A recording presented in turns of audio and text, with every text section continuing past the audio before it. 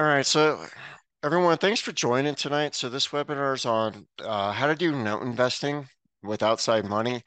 Appreciate all the people who showed up after the delay of a few days. So I tested positive for COVID a couple days ago. I'm mostly over it now. I've still got some cold symptoms. Unfortunately, it's like right on my nose. So hopefully my talking can keep up throughout this.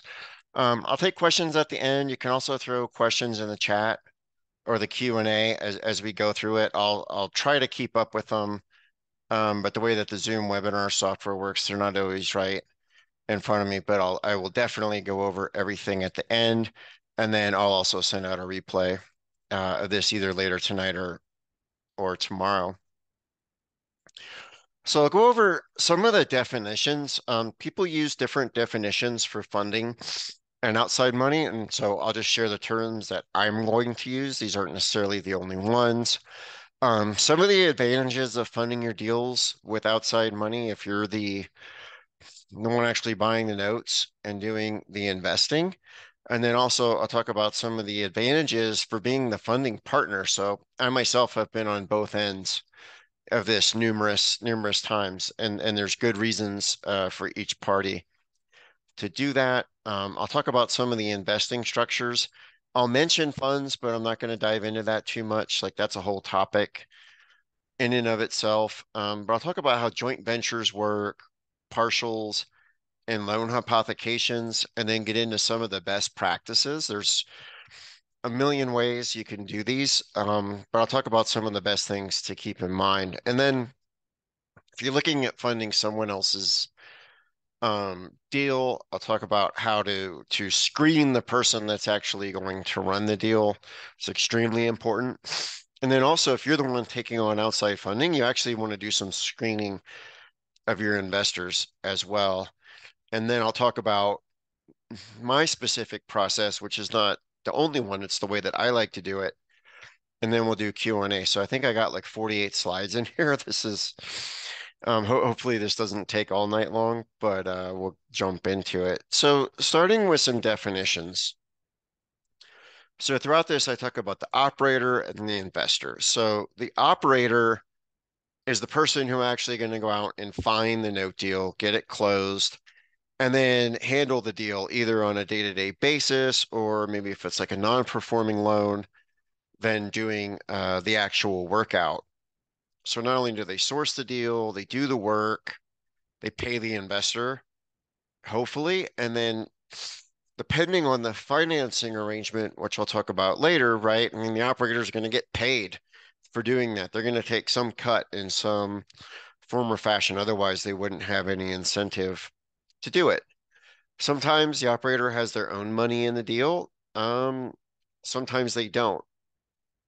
And then the investor is the person who's funding the deal. So they're looking for some kind of a return without doing, I would say, most of the work. The investor is always going to do some work. So at a minimum, there's some screening up front, and they should be paying attention to what's going on in their deal and sometimes consulting with the operator. But primarily, they're providing the funding and then they're keeping an eye on things as they go, and then they're receiving distributions from the operator. So there's some different mechanisms that operators and investors use to fund deals. Funds are obviously very popular. There are a million different ways that note funds can be set up, and it seems like that's growing all the time. So you can do a 506C, which would be for accredited investors. This is one where the operator can advertise the fund freely. The 506B for non-accredited, which has some restrictions. And then there's some newer crowdfunding structures that honestly I haven't kept up with all the new SEC structures that they allow.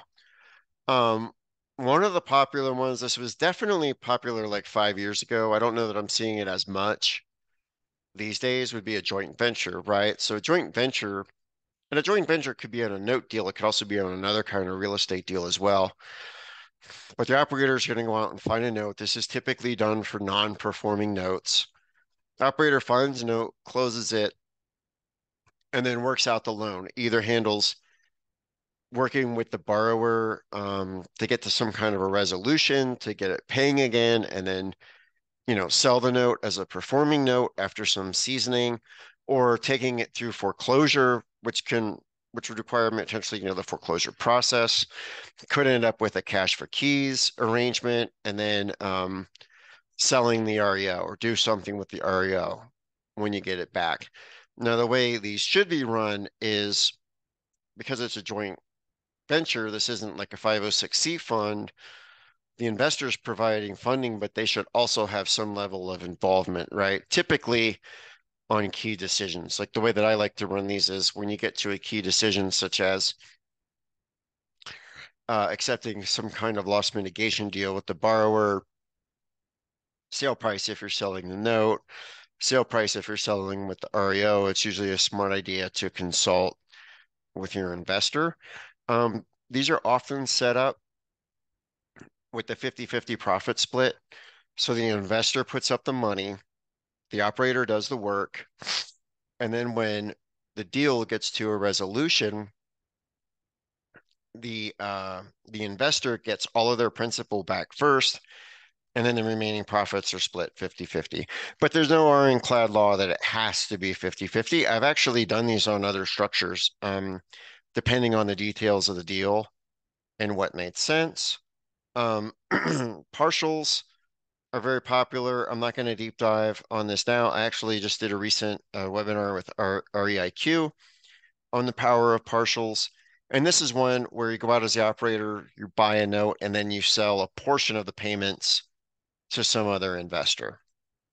And then loan hypothecations are kind of my personal favorite. They're the one I've done primarily the last few years. This is where, as the operator, you go out, you buy a note, and then you're taking a loan from an investor. And that the loan that the investor is making to the operator is collateralized by the underlying note. So as the operator, as the note buyer, some of the advantages of using outside money is number one, no matter who you are, at some point you're going to run out of your own money, right? So if you've taken the time to learn how to find notes, do due diligence, filter them, run a portfolio, you've built a business. If you want to leverage those systems that you've put in place and scale up, at some point you're going to need additional funds. And that's, the main reason why operators would take on outside money. It's so that they can leverage all these things they built and then continue to scale. Uh, One of the things that I really like about the notes business always have is that once you get your formulas down, even though every note deal is different, like no two are exactly the same, the processes are fairly rinse repeat, right? So once you get it down, it's reasonably straightforward to continue to scale. But generally, the only way you can do that is by taking on outside money. Now, from the investor perspective, right? Like, why would you fund somebody else's deal instead of just doing it on your own? And this is good for people who want to take advantage of notes. But let's face it, right? Like getting up to speed as an active note investor takes a fair bit of time and effort, right? And a lot of people have jobs, they have families, houses to take care of, maybe golf habits like I do. And so they want to take advantage of some of the benefits of notes, but they're not necessarily willing to put in the time. Um, and so funding someone else's deal can be a good way to work that out. Now, generally, of course, since the operator needs an incentive, it's going to be taking some sort of a cut. Um, there's going to be a lower return than operating itself. But in general, you're not, doing a lot of that work. And even with some of those like quote unquote like lower returns, whether it's through a joint venture or hypothecation, you're generally getting a higher return than you do on a lot of other investment options, right? Like even if you do a hypothecated loan or a partial, and even if you buy it at like 9%, um, that's up there with the long-term stock market returns. That's often better than bond or certainly treasury yields and has a lot lower volatility. So these kinds of deals become very nice in retirement accounts. And I've even got an active joint venture in my self-directed IRA with another investor who is the operator, right? So even though I know how to do this myself, it's kind of a good way for me sometimes to deploy uh, IRA funds. Okay, so diving in a little bit on joint ventures. So what is this exactly? If we look at the dictionary definition of what a joint venture is, it's a business entity with two or more parties, and with notes, you're generally looking at two parties to stay kosher with SEC rules, generally characterized by some shared ownership, shared returns, shared risks, and shared governance. And so that shared governance piece, that's where it becomes important that the investors at least consulted in some of these conditions and has a say. They're not just along for the ride. So typically, your operator, they're finding the deal, they're doing the work, and then the investors providing funding and consultation. Um, do the work for the operator means sourcing deals. It also means having a network of vendors, right? Getting set up with a loan servicer if they need to take it through foreclosure. It means having the right team of attorneys. If it goes to REO, it means having people on the ground, someone to go out and check the locks, and winterize it if it's this time of year and you're somewhere up north. And then the main thing in a joint venture, right? These are typically done on non-performing loans, is handling those workouts, right? Doing the loss mitigation, trying to come to an agreement with the borrower, and then deciding at which point to begin foreclosure, whether to accept the cash for keys agreement, etc. And then typically the way these are arranged, they'll eventually sell the note. And then the way that I do this is there should be regular reporting to the JV partner. I've heard many, many horror stories out there. If someone did a joint venture with someone and then they had a hard time getting a hold of them because the operator didn't answer the phone.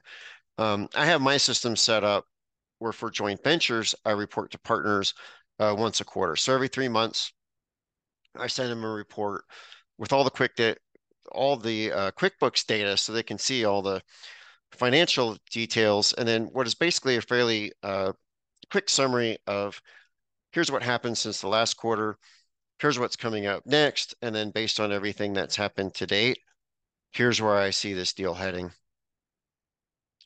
So involved in key decisions, right, for the investor. So that means we're consulting on different things, when to start legal, forbearance agreements, terms, sale prices if we're disposing of the asset.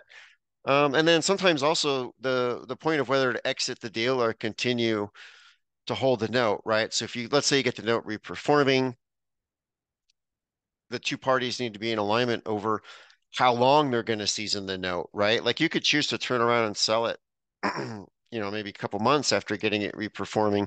Some people might want to season it for a year. You could have other scenarios. I haven't had this one personally, but let's say it's a non-performing note, you're running into some problems with it, and you decide you want to cut your losses and sell the note, right? So the two parties may agree on something like that as well. So as I said, these are typically structured as a 50-50 profit split. And that's really for more of like a higher risk, non-performing note. I've done these on ones that what I would call more sub-performing, where the borrower's actually making payments. Maybe the borrower's not current, the payments aren't always 100% regular. So like it's not a performing note, there's a little bit of risk there, but it's not a full-blown performing note, or I'm sorry, non-performing note. We expect to go to foreclosure, so generally the pricing's higher, there's a little less upside. In those cases, I've done a few where I've actually tilted the profit split in favor of the investor. The other thing I like to do is when the investor funds the deal, the investors funding this, they're going to send one amount, but in QuickBooks, I break this into two separate actual fixed asset accounts in QuickBooks. So I have one for the purchase of the note itself, and then I have a second one that's a reserve for the expenses. So in my accounting system, it just makes it a little bit easier for me to track because I'll have another account in QuickBooks for the actual expenses, right? So I have a QuickBooks account that's a liability to the investor for the reserve they gave me for expenses. And then I've got this other account that's what I've actually spent in holding costs. So it kind of makes it easy for me to go through my books and kind of see where I stand. And it lets me know because I have had cases where deals have taken twists and turns that were unexpected and drug out a lot longer than expected. Um, and I ended up, spending more than we originally planned. So that just makes it easy to track. Again, if you're just doing one of these, it's fairly easy to keep track of.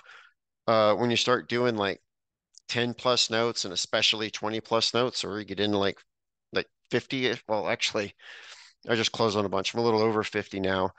Um, you got to have systems in place to make this work. Otherwise, you can't keep this stuff in your head. Don't even try to do that. But then after that, the operator is going to work towards some kind of an exit, right? Typically trying to get the non-performing note to reperform or take it through foreclosure. And then when you exit the deal and get paid, investor gets their money first and then split profits. The other thing I often do, I don't think I actually put it in these slides, I should have.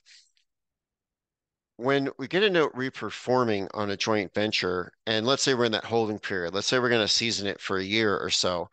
So at this point, the loan is performing, right? But we're not exiting yet. The investor is ultimately entitled to half of the interest portion of the payments that come in. I'll send them interest splits along with those quarterly reports. The other thing I will do sometimes, like let's say the investor put up a reserve for a foreclosure, right? Like let's say we anticipated this going through foreclosure in REO and they put up, say, $8,000, and then we got it reperforming and it's doing well, then I'll go ahead and return the portion of the reserve that I no longer need, so I'm not tying up the investor's money, right? And what I'm doing by giving them that money back early is one, they have the option to do something else with it if they want, but two, I'm kind of also pumping up their annualized returns. So here's an example of one that I did the other year. This was in Michigan, Pontiac, I believe. Uh, so just running through some of the numbers. So this was a note I bought for $12,835, and the borrower or the investor put up 9,165 reserve for expenses. When you're doing non-performing notes, you never actually know what your expenses are going to be. There's a wide range of outcomes, right? And so you take your best guess and you want to be conservative as the operator, right? You don't want to estimate this too small and be having to go back to the investor for more money later. That's not fun for anyone. So I was trying to come up with a conservative amount, and then I just kind of made this balance out to an even 22,000. Um, on the note, unpaid balance was a little over 30,000, and it had some title issues. That was part of the reason why I picked this up so cheaply. There was actually two land contracts on the property that were active. There was an old one from a borrower who had left but had not actually signed a release. So I actually had to, part of this deal was I had to track down the other borrower and get him to sign, which I successfully did. It's fairly low value property. These days, I don't know that I would mess with one that had a BPO of 37. I usually like to be, over at least 50. But the exit strategy was to work something out with the borrower, get them on a trial payment plan, maybe get a good faith down payment, and then, get them back on track. And then doing a forfeiture was the backup plan. This was a land contract in Michigan. So it would technically be the forfeiture process. The forfeiture process is, for these purposes of this webinar, we can consider it the same thing as a foreclosure. It's often, though, a little bit less costly and faster, although this one was not fast. This borrower was a royal pain, like a real hard case. Difficult to work with, evasive, would make agreements and break them. The only agreement he was really willing to make was if I let him pay off the property for $6,000, which I was not about to do when he owed over 30. And it was a kid with it's kind of a punk 25-year-old kid who was actually a machinist. He had a good income as well. So this wasn't like your typical hardship case, job loss, divorce, medical bills kind of thing, old age. This was just somebody that didn't want to pay. So started the legal process. He filed bankruptcy to delay it. He pulled a lot of levers to drag this out, but eventually got the BK dismissed. Took it through forfeiture and was able to sell off the REO. I was really worried about the condition of the property when I was going to get it back, but it turned out it was actually in decent shape. And so the actual expenses, this is one where so I'd estimated the 9185 because this was so drug out and because of all the carrying costs and all the legal bills, along with bankruptcy is expensive when a borrower files bankruptcy. I actually spent almost $13,000 on this, although surprisingly, and I don't know that I've ever done this before, but this sold for way more than my original BPO. So actually, after the commissions and expenses, I actually netted 44,000 after the sale. So this one worked out really well.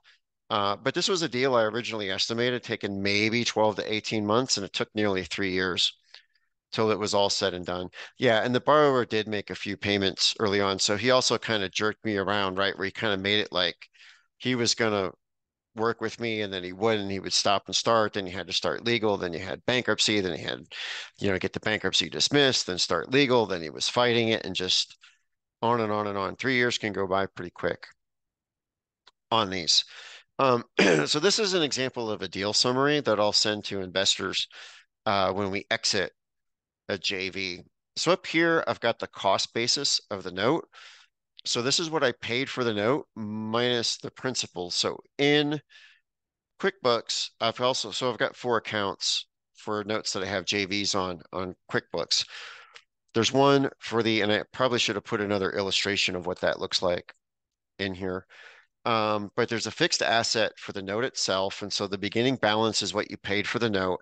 And if the borrower makes some payments, then some principal portions come off. That's why this is less than what I paid. Then there's the fixed asset for the holding costs, right? So this is my total cost basis. Then I've got my sale proceeds. In this case, it was the sale of an REO. Like these were the net proceeds, not the selling price of the home. I actually don't remember what that was. But let's say this had been reperforming and I was selling the note. This might be the selling price of the note. So I had a 20K profit. And then the way the math works on the JV split. So the joint venture partner had put up 12,250. Actually, these numbers are a little different than what I had before. I'm not sure why. Sorry about that. But they put up 12,250 for my other numbers might have been wrong. For the purchase price, because this is the actual thing that I sent them. For the purchase price of the note, and then 9750, which was the reserve for expenses, right? So they get that first. Then they get their split of the profits. In this case, it was a 50-50 split. So this 10,080.11 is half of this 2160.22. And so this was the total amount that I sent to the JV of the 44,164 proceeds. And then I gave them this little summary of their cash flows. So they put up 22,000 initially. This was back in 2018. The borrower did make a few payments. Like initially there was a point where it looked like this might reperform. And so I had sent the investor their half of the interest of those payments that have been received. Actually did that in 2019. And then closed out the deal. What you do want to do as the operator in these, you want to make sure that you get all the expenses. Sometimes you have bills from loan servicers or other vendors that trickle in very late, like sometimes like several weeks after you've disposed of the note. So you don't want to pay everything back to the investor right away, because then when you get hit with a bill, you don't want to have to go back them and say, hey, can you chop this bill with me? So what I did was I paid the majority out to the investor right away. And then once I was confident that all of the bills were paid and everything was covered, I paid off the rest. So their total just flat return on investment, right? Like what they got out versus what they put in was 47.8%. This XIRR, that's an Excel function. This is your annualized return. And really, as an investor, this is what you should care about. So even though they made almost 50% of their money because this deal drug out about almost 3 years, they made an annualized 15.4%. And that's pretty common for joint ventures. Mileage varies all over the place. Like I've had ones that were home runs where investors had like over 50% annualized returns. The majority, tend to fall between 10 and 20, maybe 25 sometimes. And I had a couple get sideways where I've gotten upside down on them as well. That can absolutely happen. And if you do enough of these, that will happen for sure. Okay, so that's joint ventures. Let's talk about partials a little bit and how these work. So back to our definition. So a partial is just when you're buying a note and you're selling some portion of those future payments, and then you're keeping the back end. So I'll give you an example. Let's say we buy this note. This was a note that came across my desk a few weeks ago.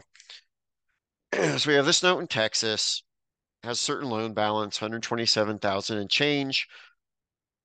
And let's say I could buy this for 99,500, 1250 monthly payment, and 195 payments remaining, right? So as the investor, if I wanted to, I could go out and just buy this note and hold it. But let's say instead of just holding the note and tying up, 127,000 of my money plus, or I'm sorry, tying up 99.5 of my money plus, I'm really going to be tying up more like 100,000 because I'm going to have some due diligence expenses and some loan transfer costs, maybe some document recording related expenses. Let's say I sell a partial to refinance myself out of this. So here's what it looks like when we buy the note. So just like anything else, I buy the note. I'm now entitled to receive the remaining 195 payments.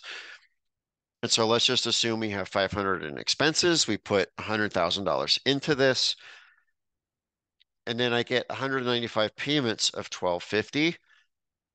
We always need to consider expenses in all of these. Sometimes I see people look at deals and they don't factor in the expenses, and that's nuts.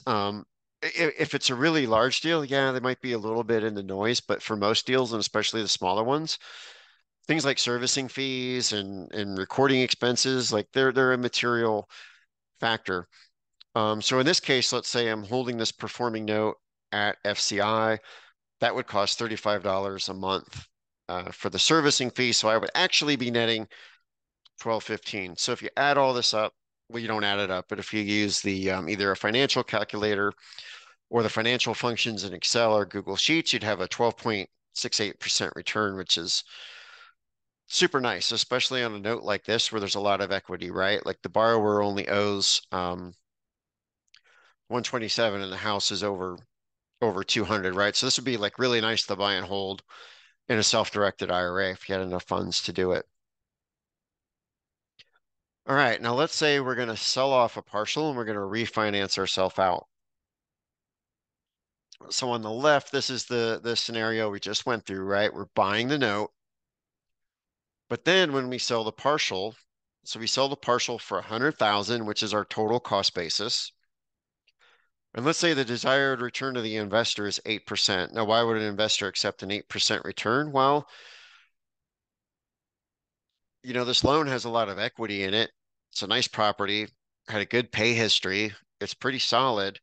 And this investor didn't really have to do a heck of a lot of work other than maybe like kind of overlook the deal, right? They didn't have to go out and find a note, which finding the note, you know, for every note you actually make an offer on, right? You're looking at a lot more. And then of the ones you make offers that get accepted, it's an even smaller percentage, right? So the investor isn't having to do all of that work to find the note. They don't have to negotiate with the seller. They don't have to worry about getting the deal closed. They don't have to deal with the servicing transfer and all that kind of stuff.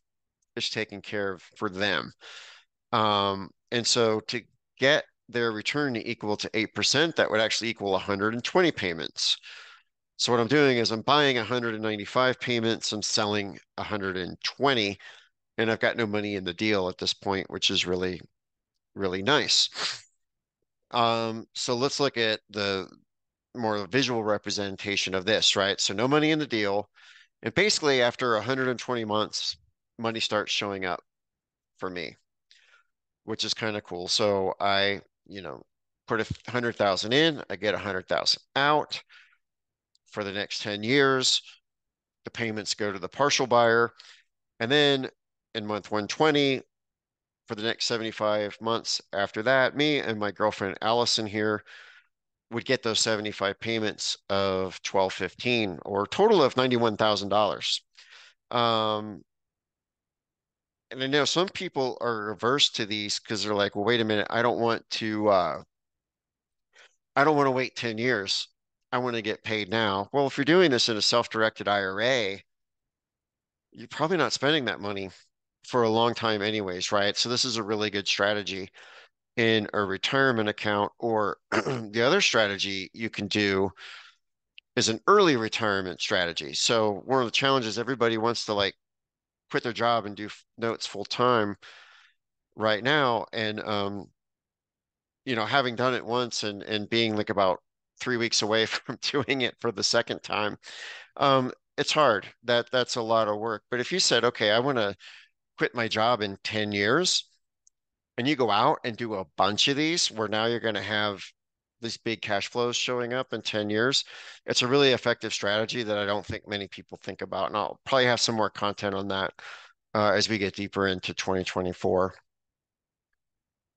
So that's partials. So now we'll talk about loan hypothecations. Hypothecations is a big fancy word that confuses people. I really hate it. I'm thinking of trying to invent my own word for it that's more simple. But all it really is a loan collateralized by another loan. Um, so let's look at an example of one that actually did recently. So we've got a mortgage note that we buy. The loan balance is a little over 31,000. I bought this for 24,430. There's a monthly payment of 306.56 and 221 payments remaining. So the way this looks when I buy that note, we factor in our expenses, we factor in our servicing fee. In this case, I have this one serviced at Allied, and they only charge $18.50 a month, so the servicing fee is a little bit cheaper, and this works out to 12.45% return after expenses for a pretty solid note. So that's great. But what if instead of holding it, I hypothecated a loan, which I did. So the hypothecation example, and again, in a lot of ways, this is similar to a partial, the way it ultimately works out. So on the left, we've got my buying of the note, my certain return, and now I'm taking, instead of selling a portion of the payments, I'm just taking a loan from an investor. So I take a loan for 24,930, which is the amount I have into it, pay them an 8.5% return, and then it's not actually payments purchased. I should fix that. What I did was I balanced the amortization of the loan from the investor to the underlying loan. So that way the investor never gets upside down, right? And so I make them payments of 223.57 for 221 months. It's really important. Sometimes if the term of the underlying loan is very long, like let's say it's like 300 months, and even at 220, I could do this as well. Sometimes I'll just make the loan from the investor interest only because it just simplifies the accounting for everyone. You just need to set a reminder in a couple years to check the balance to see if you need to reset the loan to an amortized schedule, right? So what I want to make sure is the value of my collateral on the left is always enough to cover the loan that I've taken from the investor, right? So like, let's say this was a shorter term, if this was like, I don't know, 60 months, and the borrower was paying down their loan, but I was just paying the investor interest only, well, then at some point I'm going to owe the investor more money than what the underlying note is worth. Now I could still go and pay him back, but now their loan isn't fully collateralized, right? So that's a problem. So as the operator, that's something you have to keep a really close eye on. It's not a difficult thing to do. It's just an important thing you got to watch. Now, for me as the operator, my benefit is what I'm doing is I'm creating a monthly spread, right? I'm creating little bits of monthly cash flow, like a small dividend. Now, in this case, it's pretty little because it's a small monthly payment from the borrower. But my cash flows, assuming that the borrower continues to pay, I'm getting the 306.56 from the borrower. I pay 1850 to Allied, so I'm netting 288.06. Then I'm paying 223.57 to the investor, and I'm creating a little bit of cash flow of 64.49, which is pretty tiny, right? Like you're not going to retire, you're not going to quit your job um, off of this. And this is maybe not the greatest example because this is smaller than most, right? If I was doing a loan that was twice as large, now I'd have over $100. Now what you can do once you get the system down is you can go out and do a bunch of them and then begin to scale. That's the benefit as the operator. So the other terms of this, like I said, similar to the partial, but instead of the investor taking the first chunk of payments and the operator taking the second chunk, we're splitting this up effectively as we go, right? So everybody gets cash flows right away. Um, so the investor gets his 221 payments of 223, so 49,000 total. I'm going to get 221 payments of this spread of 64.49, which is actually like 14K. So when you look at it from those terms, it's a little different, right? So a lot of people would look at this and say, well, why would I go bother to buy a note, take on an investor, do all the paperwork, blah, blah, blah, for what is barely $50 a month? The thing is, if you have a bunch of these, they add up. And then if you're holding these for a long time, it builds up over time, right? So if I look at how much time it took me to do this deal, um, I don't know, let's say I've got like 20 hours in it, like that's pretty generous. It wouldn't take that much. My total hourly rate is going to be pretty high. And yes, I understand that a lot of these payments are in the future and there's inflation, so you have to, if you're going to do discounted cash flows, my net present value is going to be something less, but it still nets out really well. And then the other thing that's really great for the operator when you do these is you're retaining, unlike a joint venture or a partial, you're retaining the upside of an early payoff, right? So the borrower owes 31,130. I'm in it for 24,930. If they pay it off early, I could get a $6,000 windfall. And I've gotten a bunch of those, by the way. And then obviously, if the borrower does pay the loan off early, then you pay that investor back right away, right? Because there's no more collateral for the loan once the borrower pays you back. The cash the borrower paid you is now the collateral. So you just need to give that back to the investor and then see if they want you to go find them another one, which people typically do. Now, from the investor standpoint, why would I want to buy one of these? Um, there are a lot of good reasons for that. So one, you're getting, depending on the riskiness of the loan and the operator you're working with, you're probably going to get, a flat 8 to 10% return. What's good about that is it's, higher than long-term stock market averages, better than other investment options. You're not getting fees on top of that. These loans tend to be pretty low volatility. Yes, they could stop performing, in which case they get very volatile. But by and large, if these are well underwritten, um, they tend to produce steady cash flow for the most part. From the investor standpoint, this is pretty passive, right? There's not a lot of effort. that goes into that. You're letting someone who's more experienced, find a note, close a deal, operate it on a day-to-day basis, deal with it if it stops performing. This is also a really good way, like if you're new to note investing and you want to get your feet wet, this is one of the good ways to do it. And again, really nice for retirement accounts, especially if you're one of those people who's a little older and let's say you're getting closer to retirement and you want to have some of your retirement funds in less risky assets. You're not necessarily swinging for the fences in some multifamily deal or non-performing note deal. These can be very good. All right, now best practices in general, no matter what structure we're using.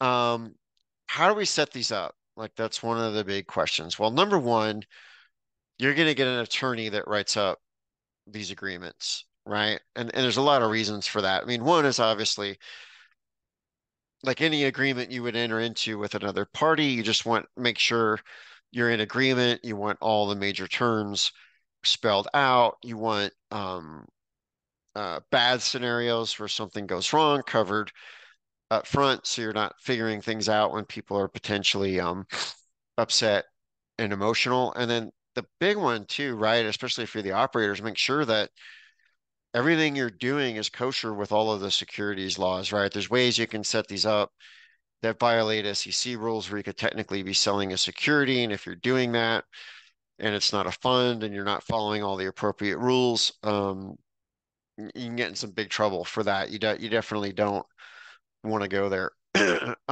Brian Gallagher is an attorney based in Maryland, but he can set these up no matter where you're operating. I'm operating in Colorado.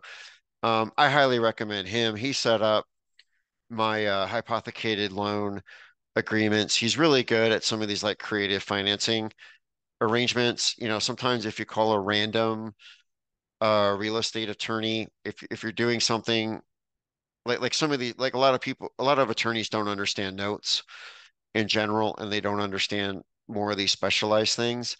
And there are other attorneys who can do this too, but Brian's the guy that I've used, and he's always done a great job for me and for other note investors as well. So some of the best practices as an operator, the biggest one I can't emphasize enough is just communication, right? So I mentioned for joint ventures, I have, a regular cadence where I send quarterly reports. For hypothecated loans, generally what I'm doing is I'm just setting up monthly ACHs for the investor and I let them rip. On a hypothecated loan, I don't really communicate with the investor a whole lot unless something happens, like the borrower stopped making payments and I had to start foreclosure or something like that, in which case I'm still handling it, but I'm just letting them know what's going on. There are a million horror stories out there of operators who took money from people and then wouldn't answer the phone. And that um, is for obvious reasons not a good thing. So, communicate well with your partners, like be a decent human being. It's shocking sometimes how many people don't. And then don't ever, ever, ever make guarantees. Like you cannot do that. I have heard people say that they've never taken a loss on a note deal. And if somebody ever says that, that means they either don't know what they're talking about or they're just flat out lying. Those things will happen, right? So in my communications with investors up front, I'll put together a deal summary that says, here's what I think the returns are going to be. Here's what I expect. Here are the risks and blah, blah, blah. But you can never ever guarantee the future, and especially in notes, right? I mean, stuff happens. It's just the way the laws of the universe. Um, so yeah. So and generally, I try to if the investor does reach out to me with a question, on email, if they say, "Hey Dan, how's it going?" or whatever, I generally try to respond to them within one business day. Usually, I do that. Sometimes I might be on, vacation or whatever stuff happens, but that's generally what I try to do. Don't be one of those idiots who, you know, waits until the investor emails them 5 times and then gets back to him like 2 weeks later. That's horrible. For setting up a hypothecation, the way that my agreement works is there are actually three documents to it. There's a loan agreement that defines the loan, there's a note, and then there's a security agreement that goes with it. And then me as the operator, I retain the servicing. I hold title to the note. That way I can do the work. I've had investors in these before ask and say, well, I'll do the hypothecated loan, but I want to hold title. The problem with that is if I don't hold title, then I can't have it serviced. And if I'm not having it serviced, then that means the investor's doing the work, which like defeats the entire purpose of doing a hypothecation. And in that case, they should just go out and buy the loan and then hold the servicing. And then because they'd be buying the loan directly, right, they get a little better interest rate. Um, Generally, I set these up to make payments to the investor on a monthly basis. I have a few old ones that I did on a quarterly basis. And I find it makes my processes more simple just to do it every quarter. Now, if the loan stops performing, um, the payments to the investor could stop technically, right? Well, I go and work out the loan, but then interest would accumulate and that interest is still owed to the investor. And then at that point, when I would get it like worked out, say I have to take it through foreclosure or whatever, then the investor gets paid off with that accumulated interest. In reality, what I do, because I have enough of these and there's enough cash flow, like I don't run close to the line or anything. I just set up automatic ACHs to the investor and just continue to pay them because it makes the whole thing more simple and then let them know what's going on. Designing these. So as the operator, um, what are we trying to do? Oh, let me ask one question that Jake had. So on hypothecated notes, what tax documents do you need to issue to the investors or an expense you need to account for? Yeah, you need to send a 1099 to the investor. And in fact, that reminds me, well, my accountant needs to get my 1099s for this past tax year in 2023 set out to the investor. But that's an excellent question. So when you're designing these, like what are some of the best practices? As the operator, well, obviously I want to maximize the spread, right? Like I want to maximize my upside. And there's a lot of different ways to do that, right? So it could be buying the note for a lower price. It can be, finding an investor who's happier with a lower interest rate. You need to design the amortization. Um, Best practice to keep it simple is you can just match the terms, right? Just match the hypothecated loan term to the investor term. But like I said, a lot of these were, if the term is out there like 240 payments plus, I'll often just set them up as interest only. And the reason that simplifies your accounting is when I'm paying the investor, right, and it's amortized, when I enter it in QuickBooks, then I need to split that payment. So if it's amortized, a portion of that will be principal, which goes to paying down the investor loan, and then the other portion will be the interest expense. So it just kind of simplifies everything if you can do interest only, but again, you want to make sure you don't get upside down. And then as far as how long the borrower needs to stay or the investor needs to stay in the deal, that varies. I generally ask investors to stay in the deal for 2 to 3 years. So even if, let's say, there's 120 payments left on the loan, we've amortized it for 10 years, but the investor's like, I want to hold this for 3 years, that's fine. Just when I pay them back, the actual principal amount will be lower, right? Based on that amortization schedule. So what do you look at when you're looking at a loan that will make a good candidate for an hypothecation? One is a larger unpaid balance, right? So basically what I'm saying here is servicing fees are fixed, right? So FCI will charge $35 a month for a performing loan with escrows, whether it's a $5,000 balance or a $5 million balance. Well, I don't know. Maybe they have a limit when you go up. I haven't gone up that high. So the bigger the UPB, the smaller the percentage that the service fees are going to be, and the less they're going to affect your spread as the operator. A shorter term can actually create larger spreads. And it, the reason for this, I'm not going to dive into this too deep, but I'll try to explain it succinctly. But generally, when you buy a loan, right, you're buying it at some discount. And so, like, let's say I pay 80 cents on the dollar for a loan, right? And then I hold a loan to maturity. Well, if the loan's got 300 payments left, I'm capturing that discount over 300 payments. If the loan's only got a couple years left, now I'm capturing that discount over a compressed amount of time, and it basically juices my returns. That's not the greatest explanation of that, but I don't want to dive into all the math and confuse people. And then obviously, the lower the price you can get for it, the bigger the spread you're going to be able to create.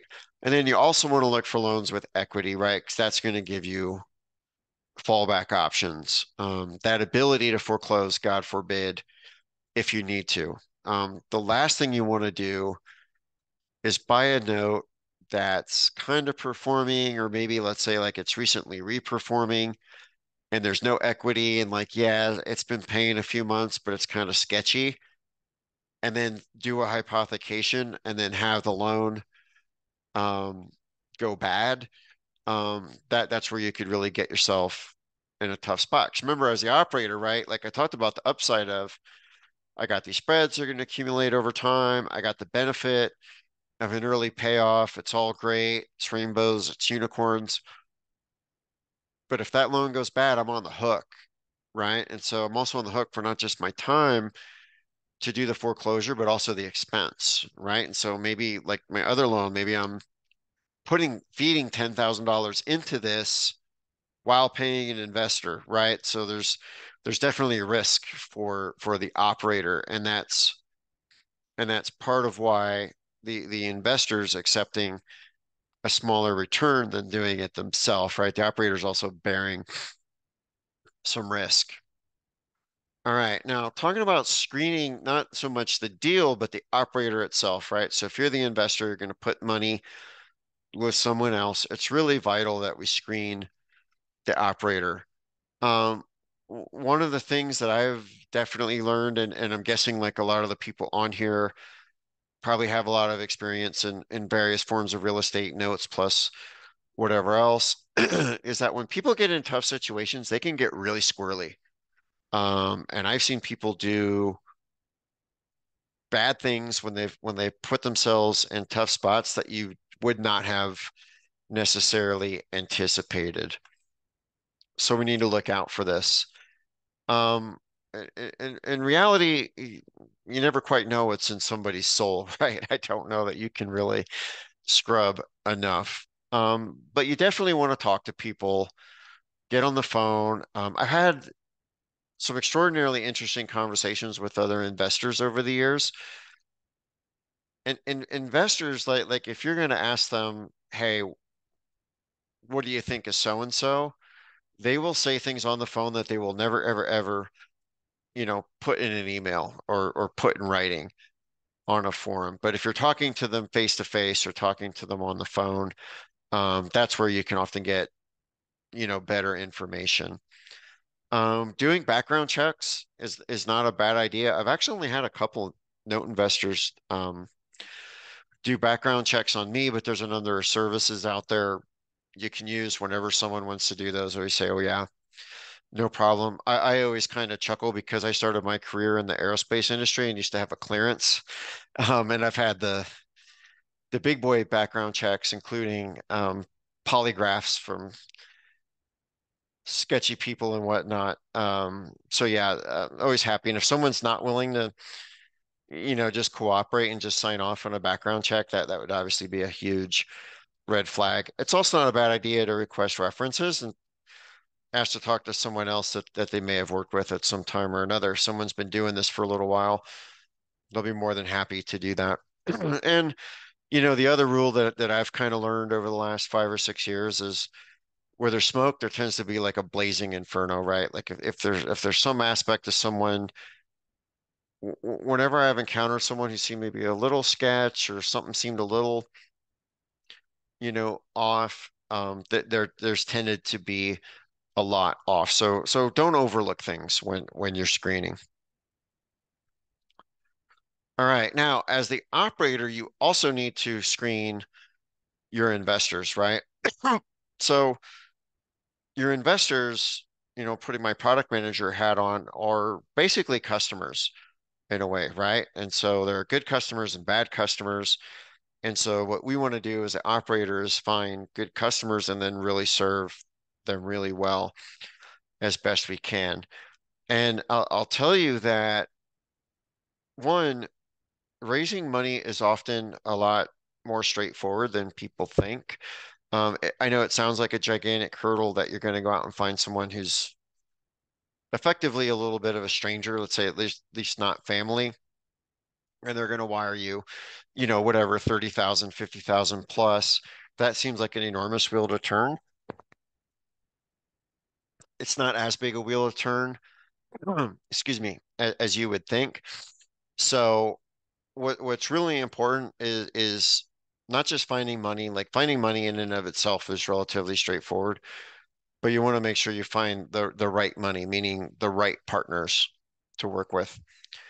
And so that means finding someone who wants to work with you. You should never, ever, ever, quote unquote, sell someone on investing with you. If you have to convince somebody to invest with you or give them some kind of hard sale or whatever, use some crazy sales technique to get them, that means they're not totally bought in. And it could get rough, like if something goes sideways on the deal. You want someone that's relatively easy to work with, right? And agreeable, isn't gonna, drive you insane on every little detail. But you do want someone that understands what they're doing, is doing their homework, understands it, but isn't necessarily going to get caught up on details that don't really matter, right? Usually in these deals, there are certain big things that matter a lot, and there's minutia that doesn't. So as the operator, if somebody's getting hung up on minutia that doesn't matter, that's usually kind of a red flag. You also want someone who's an experienced investor. They don't necessarily have to be experienced in notes, but you want someone who's invested in other things, especially in real estate, and kind of understands that not every deal goes the way you expect, right? Like I've had deals where the deal itself went fine, but let's say I bought the note and then I had hiccups between the two loan servicers getting the loan servicing transferred, right? I had that once where it took me like 4 months just to get the flipping loan transferred. And you want investors that, they're not going to be happy about that, but they're at least not going to like flip out on you right out the gate. And you do want investors who understand that losses can happen, that there are no guarantees in here, and that, you want investors who are playing a long game. If someone's going to invest with you and you had to like sell them on it by convincing them that they're going to like get rich quick or something like that, like you're setting yourself up for absolute disaster. You do not want to do that. So now I'll talk a little bit about my specific processes that I use. I've already talked about them quite a bit. But what I do is, generally I will find investors kind of through my network. I also have a special email list. But often like investors will approach me. Sometimes they'll just email me. I've even had people like in YouTube comments ask me. That's not the best way. Just email me or give me a call or something. But usually an investor will ask, say, "Hey Dan, I like what you do. Do you have any deals that I can participate in?" And usually I don't right then, right? Because it's not like I'm doing 1,000 deals a year. But what I'll do is I'll add them to my investor email list. I call it my preferred investor email list. And then when I have a deal available, I'll send an email out to that list with an overview of the deal. And then usually the way I do this, the first person to respond gets the deal. If someone, and then usually multiple people will respond. So what I'll do is the people who missed out, because the timing can be a little unfair, right? Like let's say somebody happened to be in front of the email when I sent it. and somebody else was tied up at work, I'll put them what I call my short list. And so I'll save the list of those people who responded but missed out. And then the next time I have a deal, I'll send a ping to that short list first. That kind of keeps it fair to everybody. These are some examples of deals that I've sent out, like in an email. I'll send out an email just with a short blurb. And these are not real deals. These are like old ones. So don't like, these are not available. Um, but I'll have just kind of a quick summary of the deal. Like in these cases, they're hypothecated loans. So here's the 9% interest rate. Here's the funding amount. Here's the payment amount. And then I'll have a link to a little video. I'll make a short, like maybe 2 5-minute video with some slides showing more of the details and explaining everything about the deal, often like how I found it, why I like it, some of the things to consider, and then what the next steps are for funding if they're interested. Um, and then the other part of the process, right? So let's say they've gone through that first funnel, they got on my email list, I sent them this email, they responded and said, you know, they're interested. Before I do a deal with someone, I want them to fill out a short questionnaire. Just basically has a profile, making sure that the investment's appropriate for them, make sure they have some experience investing. I'll give you an example. One time, several years ago, I had an investor.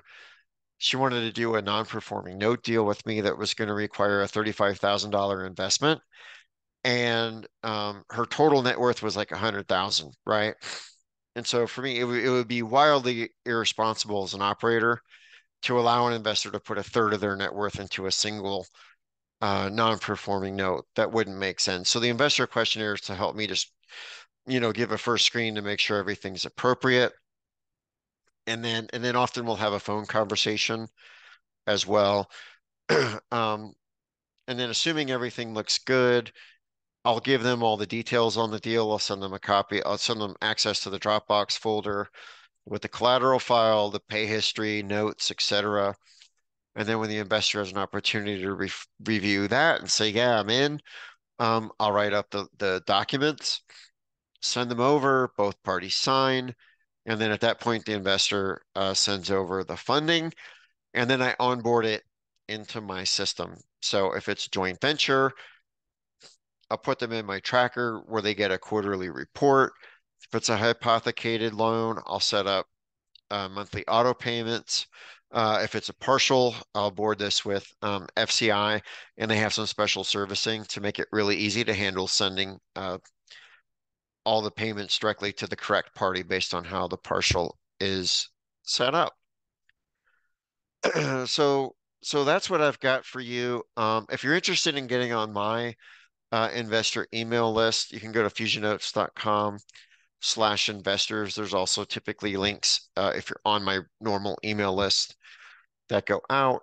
If you want to have a phone call with me to discuss how these things work or had other specific questions after this, you can go to fusionnotes.com/connect. That goes to my Calendly, and you can set up a 15-minute call. Or you can email me directly at dan@fusionnotes. So now I'll open it up to questions. I think we got another one that comes in. Lynn asks, is there a way to use hypothecations to get a lump sum like cashing out a loan on a house? I'm not sure 100% what you mean by that. Um, I mean, one thing that you could do is let's say I had a loan that I owned, and I had just been holding it, and now I wanted to cash out of that loan in a lump sum. Yeah, I could hypothecate a loan um, to get paid back from that. That's one way I could potentially do it. So, all right. And like I said, you can always get with me afterwards if you folks have additional questions. But really thank everyone for joining. Appreciate everyone's patience and the couple day delay, and also dealing with my voice as I'm still getting over COVID. But thanks a lot for joining this. I will send out the replay links, and I will See all you folks next time.